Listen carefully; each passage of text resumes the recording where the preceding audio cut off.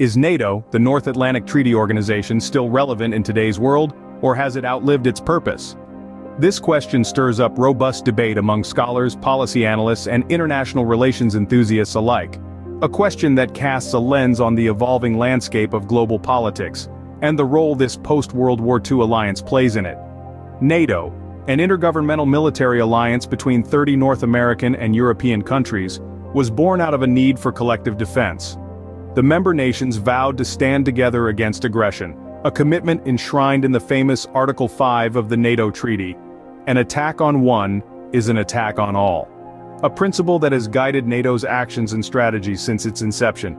Fast forward to the present, the world is a dramatically different place. The Cold War has ended. The Soviet Union no longer exists and the geopolitical dynamics have shifted dramatically. Yet, NATO continues to exist, even expand, prompting some to question its relevance in a world that is no longer bipolar. Critics argue that NATO, initially formed as a deterrent against Soviet aggression, is now a tool of Western imperialism. They point to NATO's interventions in non-member countries such as Libya and Yugoslavia as examples of its overreach. On the other hand, proponents of NATO argue that in a world increasingly marked by complex security challenges, NATO's role is more important than ever. They point to its peacekeeping missions, its role in combating terrorism, and its efforts to manage the refugee crisis as evidence of its continued relevance. NATO's existence, therefore, is a complex enigma, wrapped in layers of history, politics, and international relations. It's a story of an organization that has evolved and adapted to the changing global landscape, all while retaining its core principle of collective defense. Regardless of where one stands in the debate, it's clear that NATO's role in the world today is as controversial as it is impactful. Its existence is not just a matter of historical interest, but a topic of contemporary relevance that affects the dynamics of global politics. To understand NATO's place in the world, we need to delve into its creation and expansion. Let's rewind to the year 1949, in the aftermath of World War II. The world was left decimated, with nations struggling to rebuild amidst the ruins. However, as countries began to recover, a new threat was looming on the horizon: the Soviet Union. The fear of Soviet expansion was very real and palpable, especially among the Western countries. The Iron Curtain had descended across Europe, marking the beginning of the Cold War. In this climate of fear and uncertainty, it became clear that individual nations could no longer guarantee their own security. The need for collective defense was paramount. It was in this context that the idea of a transatlantic alliance began to take shape. The goal was simple yet ambitious: to safeguard the freedom and security of its members through political and military means. The United States, Canada, and 10 Western European nations convened to discuss this idea. They recognized the need for a united front against the potential threat of the Soviet Union. The result was the signing of the North Atlantic Treaty in Washington, D.C. on April 4, 1949. The treaty was a powerful statement of solidarity against aggression. It was based on the principle of collective defense, meaning an attack against one ally would be considered an attack against all. This represented a significant shift in U.S. foreign policy, marking the first time the United States had entered into a peacetime military alliance. The North Atlantic Treaty Organization, or NATO as it came to be known, was not just a military alliance. It was also a political one, promoting democratic values and encouraging cooperation on political and economic issues. NATO was more than just a pact between countries. It was a commitment to uphold peace and security. Thus, NATO was born, a beacon of hope in a world recovering from the horrors of war. The formation of this alliance signaled a new era of international cooperation, setting the stage for the geopolitical landscape as we know it today. As the 1950s dawned, NATO began to take shape, moving beyond the realm of a mere political alliance. The initial years were crucial in defining the military structure of the organization. NATO's first strategic concept was adopted, outlining the principles of collective defense. A standing force was established, known as the Allied Command Europe Mobile Force, a rapid reaction corps that could be quickly dispatched to defend any member state under attack. Simultaneously, NATO was growing in size. Greece and Turkey became members in 1952, strengthening the alliance's strategic position in the Mediterranean. 3 years later, the Federal Republic of Germany was invited to join, marking a significant step in its post-war rehabilitation. The inclusion of these nations was a clear indication of NATO's growing influence and its commitment to the collective security of its member states. The early years also saw the establishment of NATO's headquarters. Initially based in London, the headquarters moved to Paris in 1952. This was a temporary arrangement as the permanent headquarters were still under construction in Brussels, Belgium. The move from London to Paris was symbolic, marking the transition from the planning phase to the operational phase of NATO. These developments were instrumental in shaping NATO's identity. The organization was no longer a mere treaty on paper. It had become a dynamic, operational, and influential alliance. However, it was not without challenges. The growing tensions of the Cold War and the escalating arms race with the Soviet Union presented significant obstacles.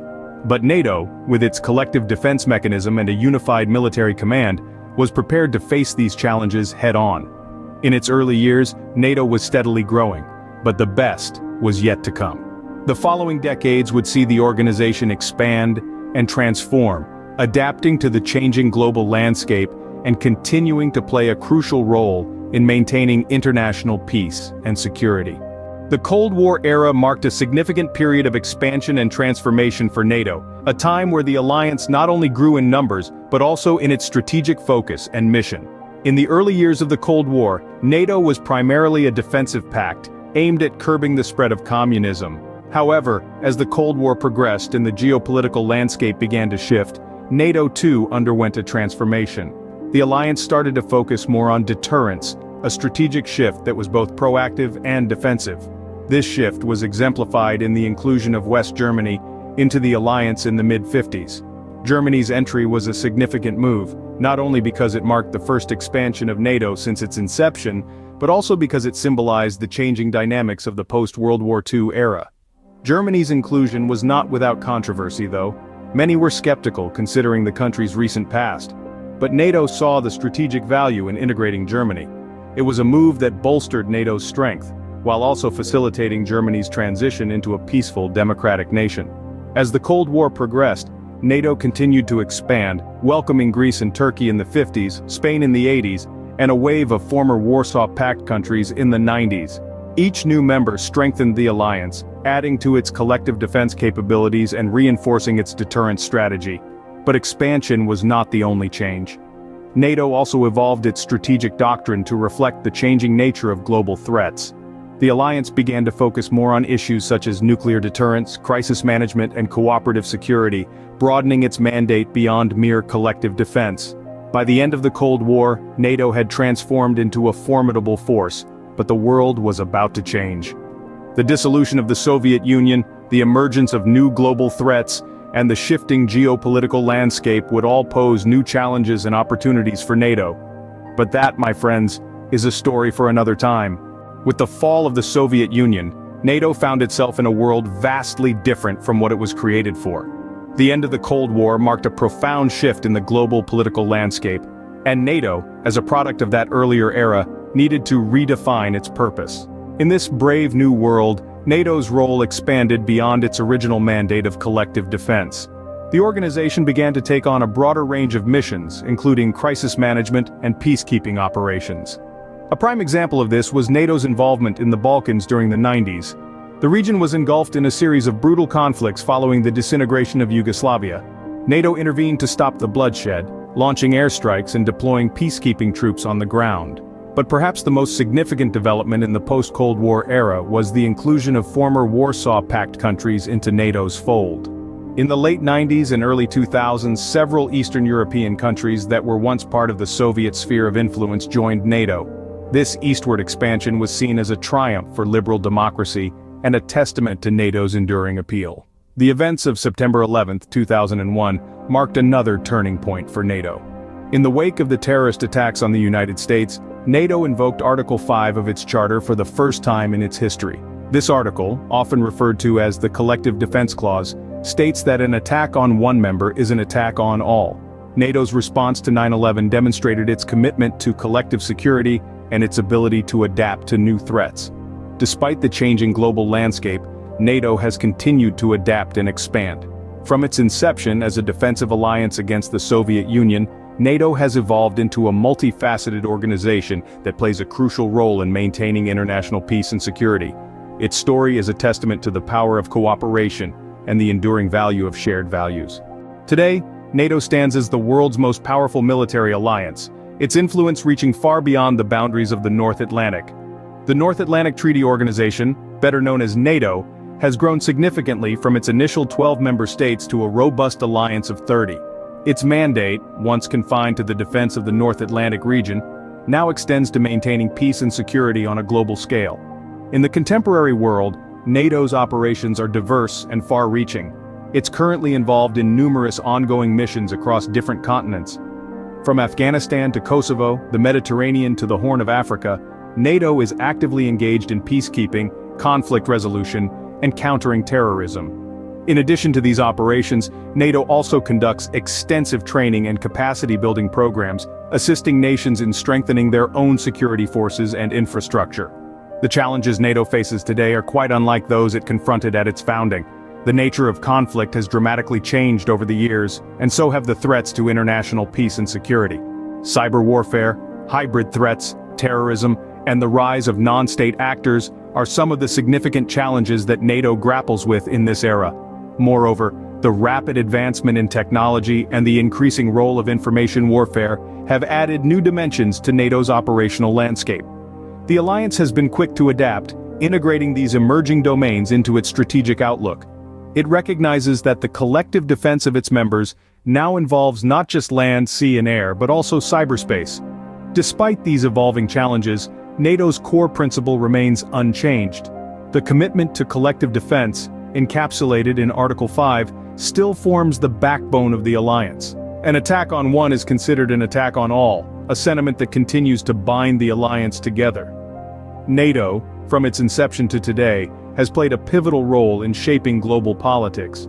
With its constant evolution to meet the demands of a changing world, it remains a key player in international security and a cornerstone of the global order. So, returning to our initial question, is NATO still relevant in today's world? To answer this question, let's consider a few key factors. First, the global security threats. In an era rampant with cyber warfare, terrorism, and nuclear proliferation, NATO's role as a security alliance is arguably more important than ever. The organization provides a platform for countries to work together, pooling resources and intelligence for a collective defense. Now let's look at the political tensions. The 21st century has seen a resurgence of aggressive policies from nations like Russia and China, both of which have been involved in territorial disputes. In these circumstances, NATO offers a shield of deterrence and a potential counterweight to these powers, reinforcing the importance of collective security. However, the changing dynamics of international relations cannot be ignored. With the rise of new powers and the shift of influence towards the East, some argue that NATO, with its Euro-Atlantic focus, is becoming less relevant. Critics suggest that the alliance is a relic of the Cold War, ill-suited for addressing the challenges of the modern world. Moreover, internal disagreements within NATO, particularly over defense spending and the commitment to mutual defense, have led to questions about the alliance's unity and effectiveness. These issues underscore the need for NATO to adapt and evolve to maintain its relevance. On the flip side, proponents argue that NATO's enduring value lies in its ability to adapt.